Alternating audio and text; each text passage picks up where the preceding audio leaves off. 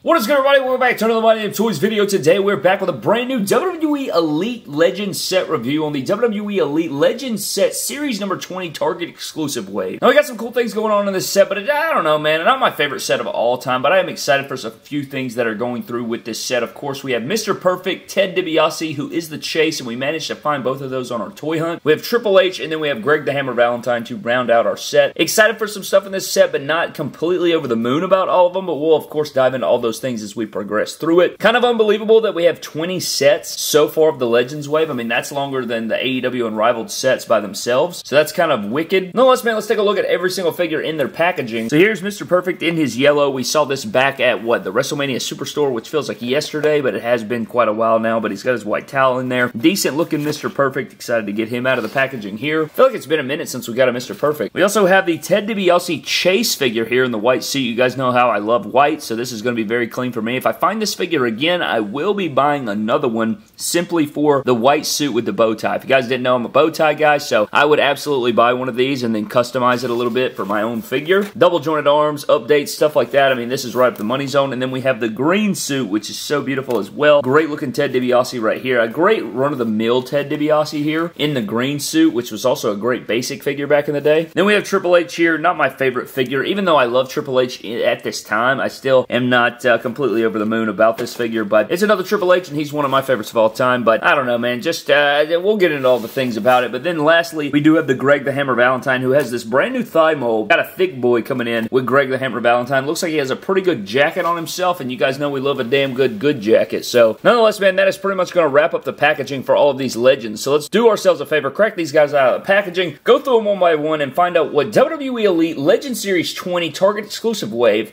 is all about.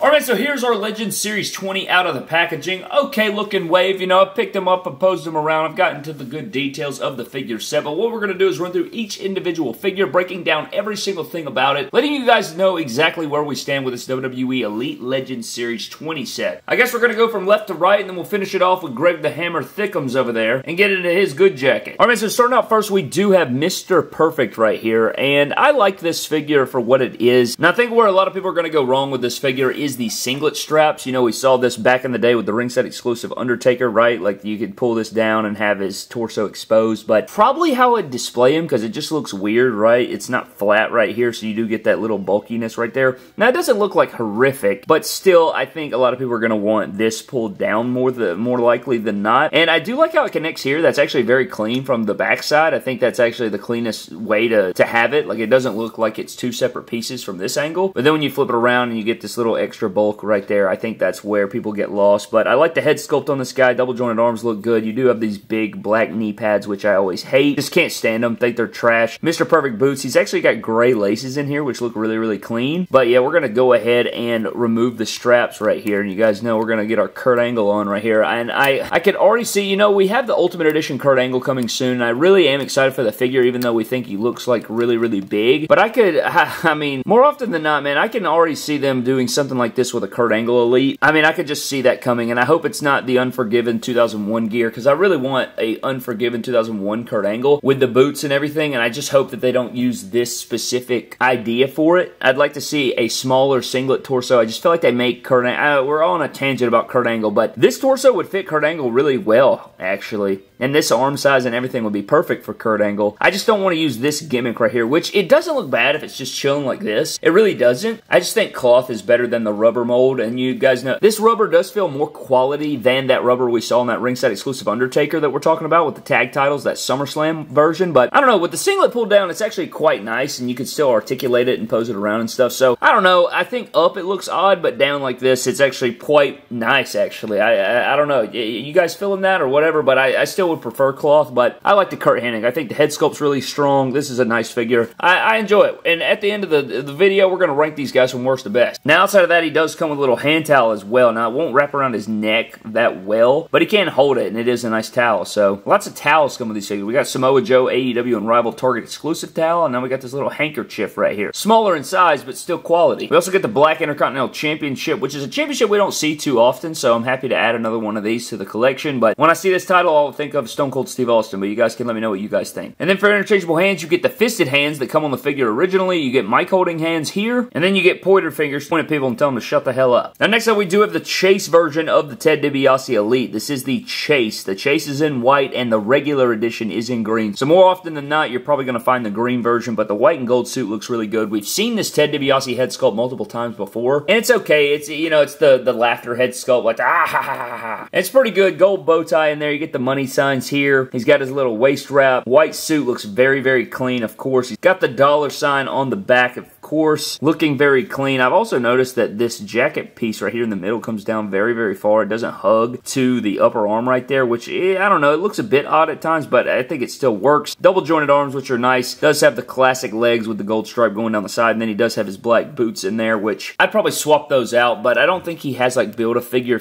like, I don't think he could switch it out. You know, it's not interchangeable or anything, but Ted DiBiase's looking pretty good right here, man. I really like the white suit. He's very clean, and the articulation on this guy is always great because he's got the double jointed legs, double jointed arms. He's got the articulation up top, so I actually like the Ted DiBiase figure quite a bit. And then one of his accessories is the interchangeable Old Man Ted head sculpt. So if you guys want to put, like, you know, make a NXT version or make an Old Man Ted, you know, from one of the anniversary shows, you could do that. And then he also comes with some reading glasses, which could use, you could use these on a lot of people. But the glasses fit the figure pretty well too, man. Like, look at that right there. And I like the Old Man Ted head sculpt. I think it looks like him. It's very realistic. So this is getting the job done, and I could see people using these glasses for a lot of guys, but I guess you can have contacts Ted or glasses Ted, but nonetheless, this is a very nice figure. I'm enjoying the Chase. I think he looks very clean, and I like the Old Man Ted head sculpt. I don't know if I'll display him like that, to be honest with you, but it's still a cool little addition that they threw in there, and I think it's awesome. Now, the Chase figure and the regular version come with the same exact accessories, and one thing we've seen a million times is the $1 Million Championship. Now, one thing I wish they do, like, we've seen this mold so many times before, man. We need a new $1 Million Championship. Like, get some damn iridescence in here, man. Make this gold shiny. It needs to be updated. It needs to be bright and shiny like the $1 Million title was. So, I'd like to see a bright and shiny version of this title. It needs to be re-updated. Update this thing. It's been a very long time since we've seen this mold, but both the regular version and the Chase come with the exact same accessories. But looking at the regular version suit, I really like this green color. Now, it's kind of difficult on camera to get the same exact color that you want there. You know, it's going to come across different colors, but the green in person is very, very nice. It looks very good, though, and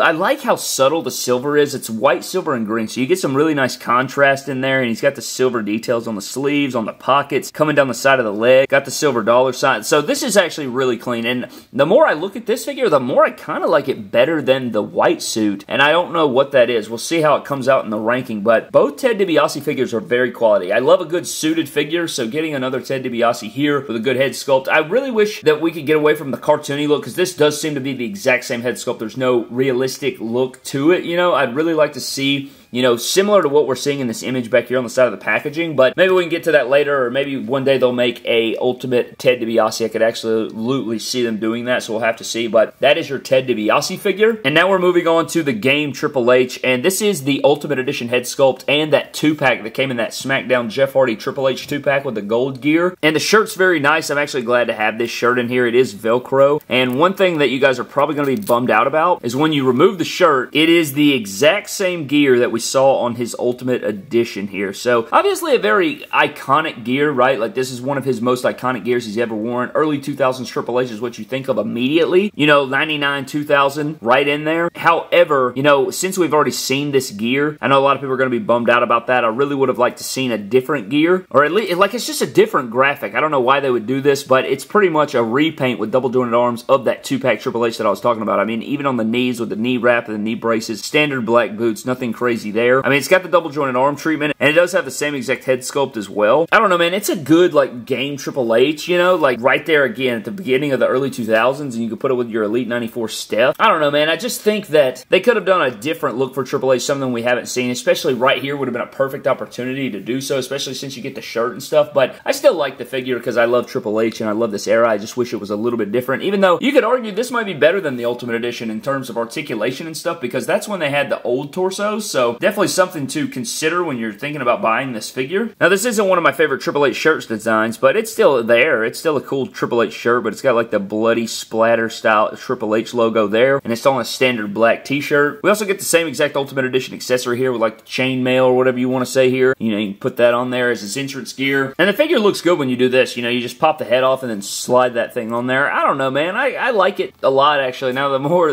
that I look at it like this, I actually dig it quite a bit, so I'm an idiot. But instead of a water bottle, you do get a spray can here, and I guess that's just for DX, you know, like to spray things, but I don't know. I thought for sure he'd come with a water bottle accessory, but you do get a white spray can, which is what it is. I mean, it could work as, I mean, you could use this as anything, right, as a backstage accessory. Could be hairspray, could be spray can, could be, I mean, silly string. I mean, you could use it for really anything. But outside of that, he just comes with fisted hands that have the white tape and the miracle working mic holding hands. And he's even got the white peg over there. That looks good. All right, man, finishing up our set, we do have Greg the Hammer Valentine here. And we probably need to go ahead and undress the man, which sounds weird. And getting into Greg the Hammer Valentine, you guys can see I like this torso they use for him, double jointed arms. Head sculpt kind of reminds me of like a young Jim Ross a little bit, but he's got his mullet head sculpt in there with a black. Looking pretty decent there. On the back, he got rhythm and blues. Very standard gear, nothing over the top, but it is black and white right there. I kind of dig this gear a bit, you know. It's very plain Jane, but we do have the thickum thighs in here, man. Look at this new thigh mold. I can already see him using these for a lot of different guys, and maybe some customizers can load up if they go on clearance or something, but the thighs look really good there. You got the white boots with the gray laces again. Two people have gray laces in this video, and then you have the hammer there with the heart. Very, very cool. Standard boots there with the white, and these legs are pinless, man, and you guys know that pinless legs are pretty stiff, but he is on ball joints, so that's good. He's got upper thigh cut and everything like that, and yeah, man, these are alright. I mean, the legs, again, are a bit stiff because they are, anytime I've seen pinless joints, they're very stiff, but could definitely see them using those legs on a few different people. But let's get into his accessories. And the first accessory is going to be his good jacket right here. Very nice eagle on the back there. You got all the music notes. It is the white jacket. It's the white leather jacket. Fits the figure well, as you guys saw, but very quality jacket right there. Nothing, you know, bad or wrong about this. I always love some cloth goods, so this makes the figure really stand out for sure. And we didn't see Greg the Hammer Valentine too far in the past, right? Didn't he have a chase figure in one of these sets not too long ago? Very cool belt accessory, Greg the Hammer Valentine, in the yellow and blue. He's got the chains going around in the white. Very nice. Just wraps around and then clasp right there. I think this is a new mold too. Never seen this mold before. So you do get a lot of new things with this Greg the Hammer Valentine figure. But we do have his belt to go with the jacket. We do get his nice goggly sunglasses right here that actually fit the figure quite nice, as you guys saw before. He's got the black shades with the gray going around, or the silver, and and then last but not least, we do have the breakaway guitar, which, my God, I know I'm not the only one who believes that we need a regular guitar that does not break away, because these things fall apart, man. Once you take these bands off here, it is going to shatter, and you guys can see it breaks in the back. It's got the rim piece, and then it has that front thing there, and the neck breaks off. And you guys know as well as I do, once this thing breaks away, it is very hard to, like, put back together and keep it that way, because if you ever, like, slightly touch it wrong, it will explode in your hands. So I'd really like to see a new guitar mold that does not fall apart in your hands. It doesn't need to break away all the time, because now, you know, we've seen this so many times over the years that I think it's okay to give us a guitar that does not break away. And then people that want the breakaway guitar, they're going to either have to hunt it down or something like that. Or give us two guitars. Put one guitar in there that breaks away and one that does not. I don't know. Let me know what you think there. But you do get a good guitar. And we also need like recolorations and stuff like that. It's always the same acoustic guitar every damn time. However, man, that pretty much wraps up our Legends set review of Series 20, the Target exclusive WWE Elite Legends Series 20 wave. And now that we've done this, let's go ahead and rank this set from worst to best in my own personal opinion. Go ahead and get these guys out of here. Alright, man, coming in at the bottom of our ranking is going to be the Greg the Hammer Valentine figure. I mean, nothing against the figure, it's just the character that I probably least like the most. The pinless joints, while I do like the new leg mold, I still feel like they're a bit stiff, man. They just, I don't know, something about pinless joints just make them really, really stiff. And it's only in the knees. Like, the arms feel fine. It's only the knees that I find, you know, the legs are like harder to bend and things of that nature. But Greg the Hammer comes in at the bottom. Up next in our ranking is going to be the Triple H figure, which actually kind of shocks me, to be honest with you, because I love Triple H and I actually do like this iteration of him, even though it is a repeat of the Elite from the Ultimate, and that's probably what holds it back. If it was different gear, he'd be higher on the list, or if we never got that Ultimate, he'd be much higher on the list, you know what I mean? So there's that, but I really enjoy the figure still. I like the cloth goods, I like the things about it, but definitely could have been better in a lot of ways. Up next, we do have the Mr. Perfect figure. figure. I didn't really think I was going to like the way this figure is presented to us here coming into the video with the, you know, the rubber upper shirt and whatnot, but I think pulling down the straps really brings a lot of enjoyment out of the figure for me personally, and I like that figure pretty good. I like the boots, I like the head sculpt, it's actually pretty damn solid. And then coming down to 2-in-1 is going to be between the Chase Ted DiBiase and the regular edition Ted DiBiase, and whoosh, this is really tough, man, but at the end of the day, I think I'm going to go green suit at number 2, and then I'm going to go with the Chase variant white suit at the beginning or at the number 1 spot. You guys know I love the white suits. My favorite. Super fresh, super clean. Even though the green suit is a damn nice figure, I still like it. The suited bodies are just so good. I love them. They're very highly articulated. A lot of good things going on with these figures, man, but that's pretty much going to wrap up the WWE Elite Legends Series 20 Target exclusive figure set review for me. A lot of enjoyable things about this wave, but, you know, you guys can be the judges down in the comment section below. Leave your judgments. Leave a like on the video, please. Subscribe to the channel. Follow me on Instagram, Twitter, and TikTok at My Damn Toys. A huge shout out to our Patreon supporters of the MDT YouTube channel. Always appreciate you guys so very much for your continued support. Always love and appreciate you guys for all that you do. You guys are the absolute GOATs. But I'm getting out of here, man. Thank you for watching. Subscribe to the channel. I'll see you guys in the next one. Have a blessed one, and I'll catch you later.